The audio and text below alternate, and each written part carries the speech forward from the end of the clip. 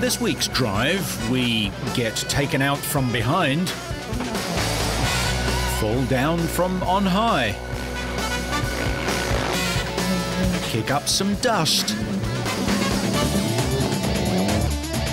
and blow start an unusual new car. All this and more in this week's Drive.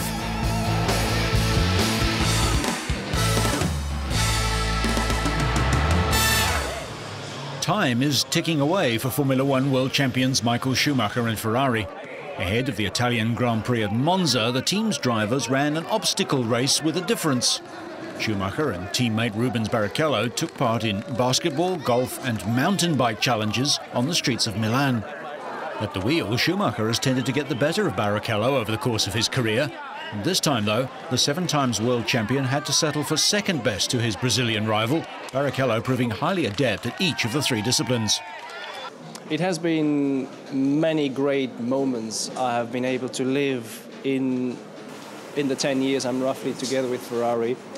The 4 wins in Monza, the wins in Imola, the wins in all around the world, they have been very special, the championships. We're suffering all together at the moment a little bit, but I mean, you can't always have the good life. You sometimes have to suffer to see how good the life has been and might be again. The team won their home race for the past 3 years, but this year the pair finished only 10th and 12th. Ferrari has struggled all season to match the pace of Renault and McLaren. Ferrari's sudden loss of form has fueled speculation that Schumacher might retire soon. Barrichello has already announced that he will drive for BAR next year.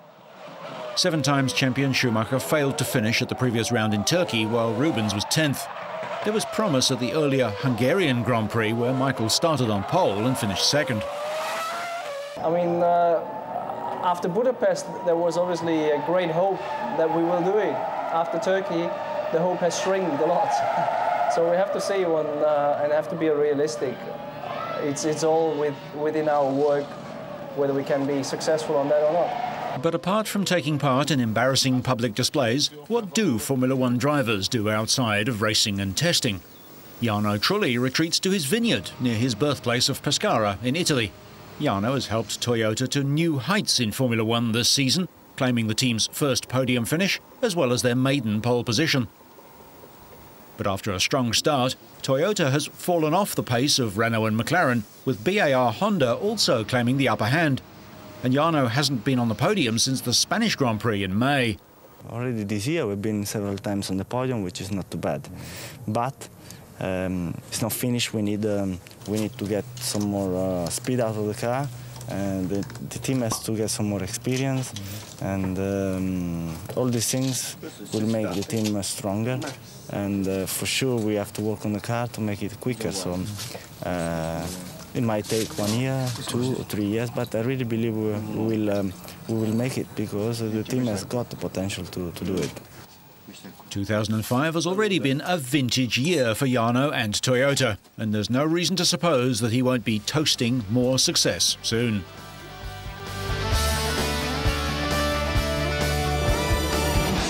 The Indy Racing League's first ever road course event got off to a clean start at Sonoma in California. Australian Ryan Briscoe led the field from his maiden pole position, but on the first lap, Sam Hornish spun in turn 7. On the second lap, he stopped on the track with gearbox failure. On the 19th lap, the 2 fastest qualifiers, Briscoe and Helio Castroneves, crashed while attempting to pass rookie Danica Patrick.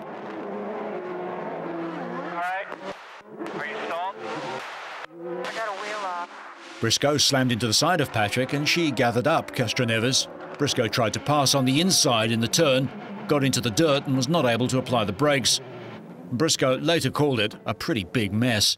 To be so anxious to crash someone out and make a desperate move 15 laps into an 80-lap race, it's not very smart. Dan Weldon then broke a fuel pump on the 53rd lap. That allowed Tony Kanaan to take the lead when the green flag was waved on lap 56. There was contact between Thomas Scheckter and Jeff Bucknam, and Scheckter retired with a damaged steering arm. Kanaan was able to hold on to the top spot for the remaining laps, averaging 91 miles an hour to claim his second race victory of the season and the 6th win of his IndyCar Series career. Kanaan won by 1.18 seconds, or about 8 car lengths over Buddy Rice, who claimed his best finish of the year. Alex Barron was 3rd. In victory lane, Kanaan did several push-ups near his car.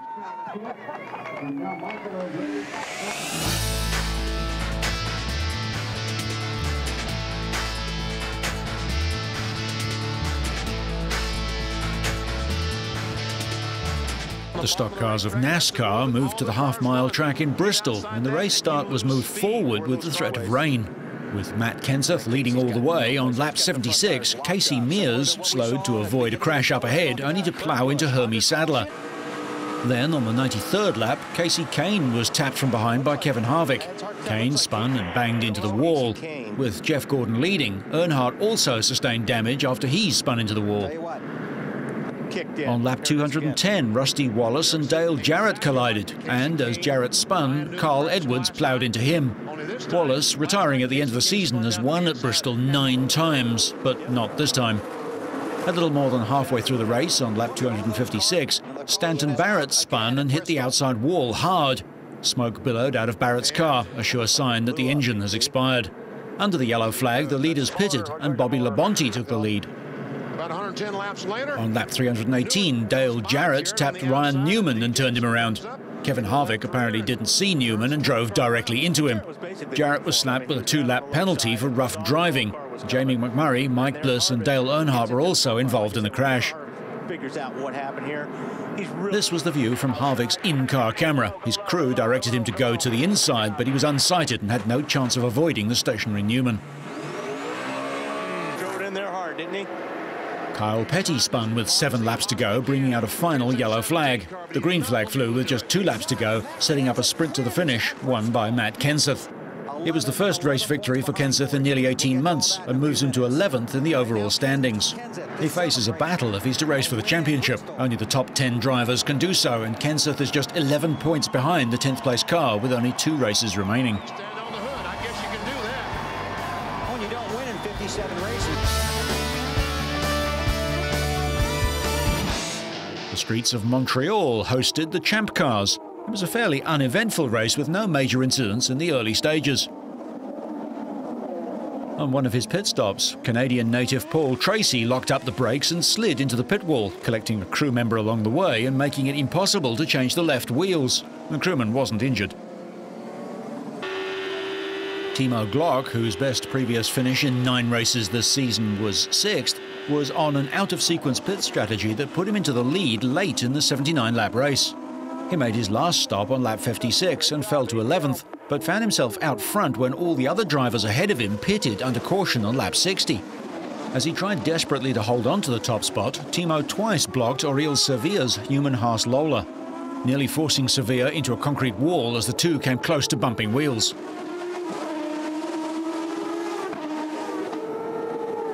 Sevilla races for the team half-owned by actor Paul Newman. The German was ordered to give the top spot to Sevilla, pulling over just long enough to let him pass on the final lap of a 2.7-mile, 15-turn road circuit. Once in the lead, Sevilla beat Glock to the finish line by exactly 1 second to earn his first win in 95 Champ Car races. So I'm really happy, really glad, really glad. Because I've been so close so many times, so many times, and it just finally. Now many more to come. Sevilla demoted former series champion Paul Tracy into 3rd place in the title chase.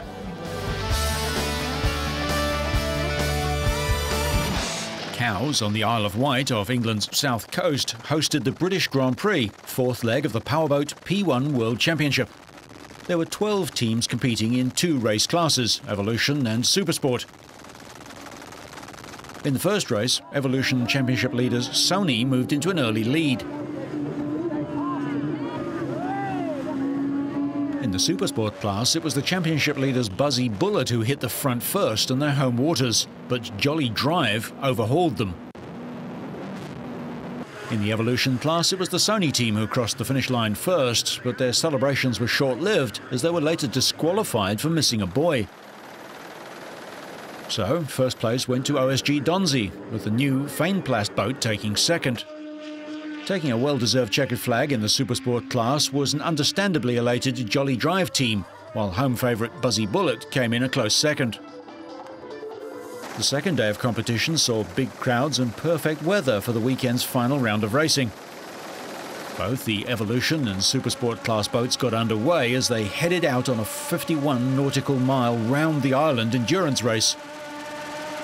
Once again, the Italian team Sony used their superior power to hit the front. Not too far behind were the previous day's victors, OSG Donzi. In the Supersport class, Buzzy Bullet's knowledge of the local waters helped them into a tight lead over their championship rivals, Jolly Drive, who were following closely in second. But disaster struck the British team as Buzzy Bullet stopped with engine problems, allowing Jolly Drive to move into the lead. In the Evolution class, it was the Sony team who claimed the honours, with Vetpunkt.com taking second. OSG Donzi finished third to claim the overall victory. In the Supersport class, Jolly Drive took the checkered flag and maximum points for the weekend. I'm very happy, because for us, it's almost more important to win in England than it is to win the World Championship, as Sony are dominating. They have a great boat, and the boys are fantastic.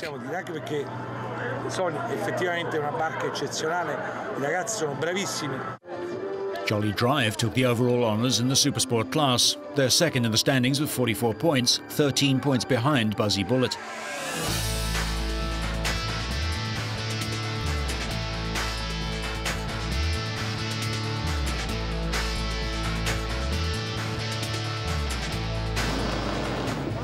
NASA Salih Al-Attiyah from Qatar and Britain's Chris Patterson began the Syrian rally strongly, setting the fastest time in the opening 1.8-kilometre super special stage outside of Damascus. They built on that lead through the next 8 timed stages and led by 57 seconds entering the last day. Al-Attiyah stretched his advantage over Sheikh Khalid Al-Qasimi to 2 minutes and 25 seconds after 13 timed stages in the hills north of Damascus. But Al-Attiyah had been fortunate. Al-Qasimi incurred 2 minutes of road penalties changing a rear suspension arm and was unable to benefit from beating Al-Attiyah by around 40 seconds in the 11th stage, when the Qatari sustained 2 punctures. The pair exchanged times over the subsequent stages as Al-Qasimi refused to relinquish his title without a fight. The UAE driver won the 14th and 15th stages, but the Qatari redressed the balance on stage 16 to lead by 1 minute and 55 seconds and eventually emerged victorious with a winning margin of 1 minute and 59 seconds to record his first Syrian Rally victory and his 6th consecutive triumph in the Middle East Rally Championship this year. Former regional Group N champion Sheikh Abdallah Al-Qasimi made some differential setting changes on the final day. He began 41 seconds ahead of Jordan's Amjad Farah and quickly extended his advantage as Farah suffered centre diff problems and struggled to cut into the UAE driver's lead.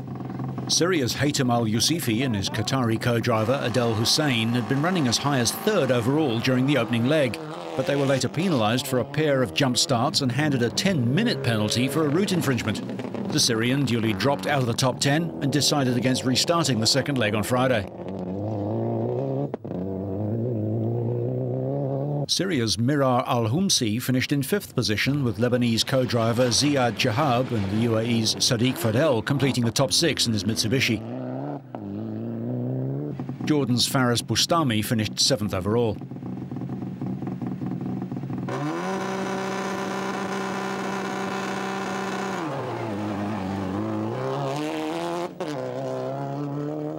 Eventually, Salih Al-Attiyah clinched his 2nd Middle East Rally Championship in 3 years by winning the 6th Syrian International Rally, round 6 of the regional series.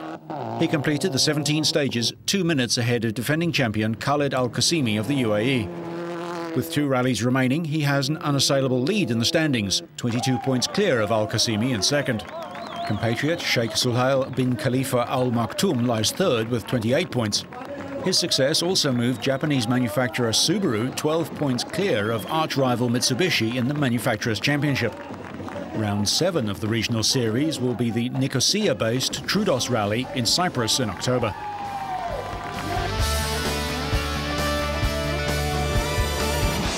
World Superbike Championship leader Troy Corser was fastest out of the blocks in race 1 at the legendary Assen circuit and was soon leading Noriyuki Haga, Chris Vermeulen and Andrew Pitt. The race quickly became a three-way battle between pole sitter Vermeulen, defending champion James Toseland of Britain, and Japan's Haga, before Vermeulen edged into the lead and took flight.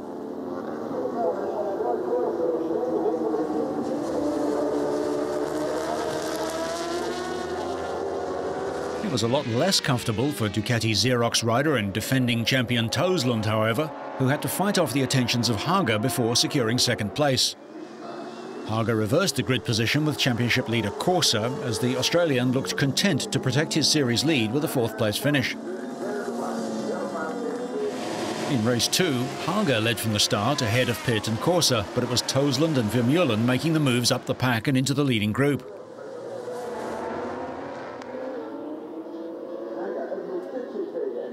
The lead changed hands several times before Toseland pulled a great passing move on Haga for the lead, but then a missed gear shift let Haga and Vermeulen get through and clear. Haga looked to have made a decisive move with 4 laps remaining after setting the fastest lap of the race, but Vermeulen then snatched the lead on the penultimate lap and held on by just a single bike length at the finish. Vermeulen needed to win to stay in championship contention with fellow Australian Troy Corsa, who settled for points in both races. Corsa eventually wore down yet another Australian, Andrew Pitt, and was able to take 4th place. Corsa leads the title chase ahead of Vermeulen. With 3 races remaining, the World Superbike paddock now travels to Lausitz in Germany.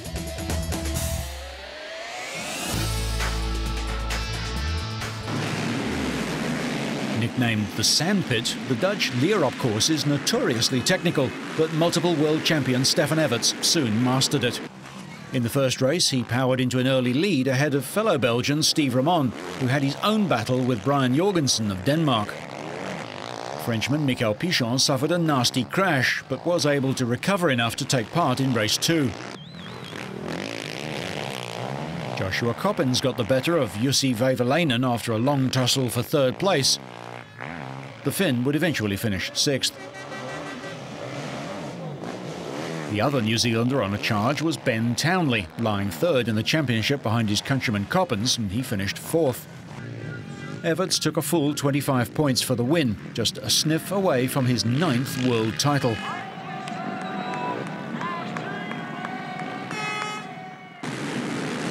Race 2 saw a closer fought battle for the lead. Everts was going to have to fight for this one.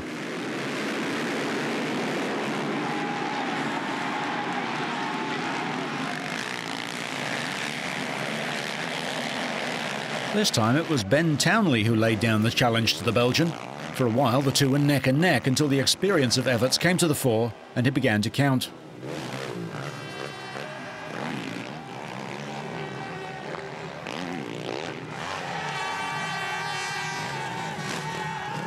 Fellow Belgian Steve Ramon was again putting on a good race and had secured 3rd place ahead of Joshua Coppens.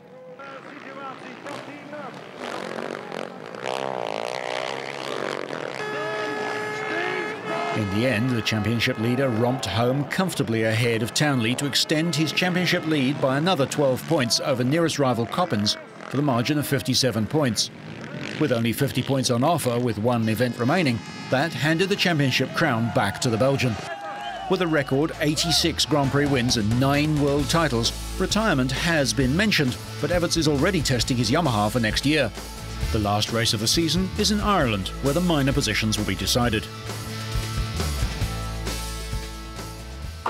Volvo's newest concept car is actually a safety experiment on wheels aimed at young drivers. To be able to start this car, the driver must first blow into an alco lock. If he or she fails the breathalyzer test or fails to put on the safety belt, the car won't start. And the car knows who's driving and accommodates their level of skill by restricting speed. It's about sober driving, it's about speed limiting, and it's about seatbelt usage. And this vehicle has an ingredient for all of these 3 variants. So there is a feature for using the seatbelt, there is a feature for driving soberly, and there's a feature for limiting the speed. This car also has different keys. With the red key, the car knows that there's an inexperienced driver at the wheel and it won't go faster than 60 kilometers an hour. There are several occasions when it could be useful to limit the maximum speed of the vehicle. One example is for young people who recently have passed the driver license. You can think of other cases for professional drivers, for example, or you can think of other cases as well. So we think there's a market for having one normal key for a vehicle, and then you have the other key where you have a limited maximum speed. So what does Marcus, who's 22 and a relatively new car driver, think about Volvo's speed key? Well, I do find the speed restriction in the car to 60 kilometers an hour quite annoying. But I think the fact that the car is equipped with the alcohol system is really good. His mother Vicky, who's also tested the car, doesn't share his opinion. I think it's a really good idea, and I would consider buying this car with the alcohol lock and speed limitations. However, I'm not so sure my 20-year-old son would appreciate as much. Some European countries already have a young person's driver's license, which prohibits drivers from going over 90 kilometers an hour for a certain period. A speed key would be an ideal solution in this case.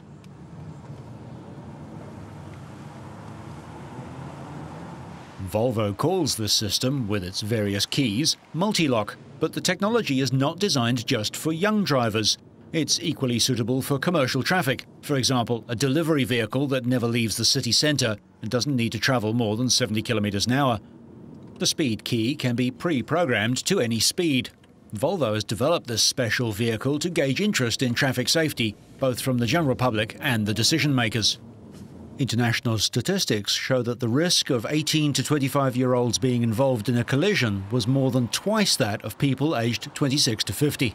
I think there is definitely a market for this feature. You can easily think of parents, professionals in several cases where this could be a good feature. Volvo says that it's perfectly possible for multi-lock technology to go into production within the next 2 years.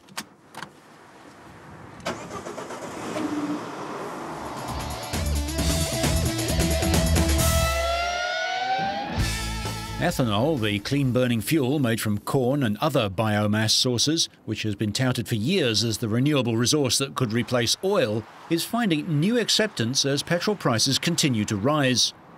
In fact, though still rare, the number of service stations offering ethanol has jumped by 60% in America since the beginning of the year. There are over 4 million vehicles on the road with engines that can run on ethanol as well as petrol. A flexible fuel vehicle is a vehicle that can run on pure gasoline. It can run on 10% ethanol and 90% gas, all the way up to 85% ethanol and 15% gasoline. This is very important because with the E85 flex fuel vehicles that we have today in the marketplace, we can get them all running on E85. We can significantly reduce our dependence on foreign oil. Today, a US gallon or 3.8 litres of E85 sells for 20% less than regular petrol. And in ease of use at the pump and performance on the street, there's little difference. Rick Hittle recently installed 2 E85 pumps at his service station in Arizona. We've had a great response to E85 because people really like the fact that it displaces crude oil. You know, an 85% is a direct displacement of renewable fuel. It's such high oxygen content. It burns so thoroughly that it's a very low emission product, and those are very important to people. General Motors, which produces over 1 million pickup trucks a year with flexible fuel engines, says as much as 30% of American petrol consumption could be replaced by ethanol if it were reliably available across the country. So, whether you're enjoying a quiet drink with friends, messing about in boats, or just getting on your bike, so you stay on track and up to speed, make sure you catch next week's Drive.